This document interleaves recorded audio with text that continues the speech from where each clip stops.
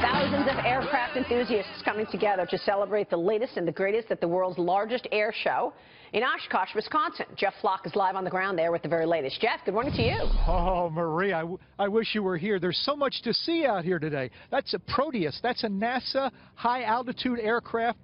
They use it for a communications relay. Look at this. That's a B-29 Super Fortress, just restored. And in fact, this one, and there's another one over there called Fifi. It's going to be the first time since the Korean War that two B-29 Super Fortresses have been in the air at the same time.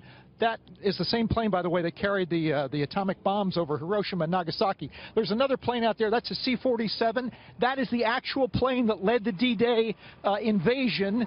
And then maybe you see off to the right there, that is a that's a B-2 stealth bomber. But I tell you, here's the star of the show, I think, Maria. Look at this. Blue Origin. This is a rocket, perhaps you see, and they're clearing the way for us here, thank you so much, that has already been in space 5 times and came down to land just the way you see it right there with those, wings out to the side. Pretty cool. But here's something that maybe you haven't seen before.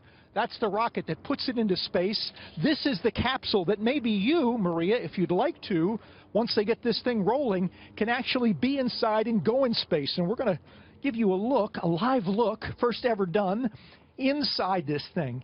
Sven, can you get in here? I don't know. Can you crawl in? Maybe a little bit. These are the seats that you would sit in, kind of like first class in an airplane, and recline and look at these windows. Biggest windows ever for a spacecraft so that you can see out and see the world.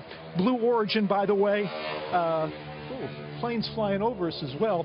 Blue Origin gets its name, and of course it's Jeff Bezos' company. Maybe he's worth $88 billion. He's spending quite a bit on all of this technology. Blue Origin gets its name because when you look back from space and look at Earth, it looks blue. And leave you with a picture of some old aircraft.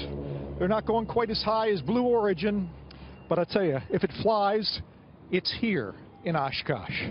That is Maria, I'm out of awesome. breath. Jeff, that is so awesome. Thank you for that great showing. Isn't it cool? Looks cool, guys, doesn't it? My dad used to go to that air show. Is that right? He was a pilot, a private pilot, and that's a real destination. That's a real destination of that. And it's in Wisconsin, and you know we love the people of Wisconsin. Yes, we do. They're so friendly. They've got everything in Wisconsin. Jeff Flock, thank you.